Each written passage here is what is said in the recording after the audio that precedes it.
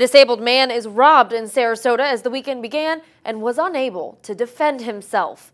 It happened at the intersection of Tuttle Avenue and Sunnyside Street. 57-year-old Damon Smith was walking home from using an ATM at an A&B discount beverage store Friday afternoon when someone stole the wallet out of his shorts pocket. The victim, who is disabled, was unable to resist or defend himself. The suspect, described as a short black male, fled on foot. Anyone with information about the incident is encouraged to call the Sarasota County Sheriff's Office.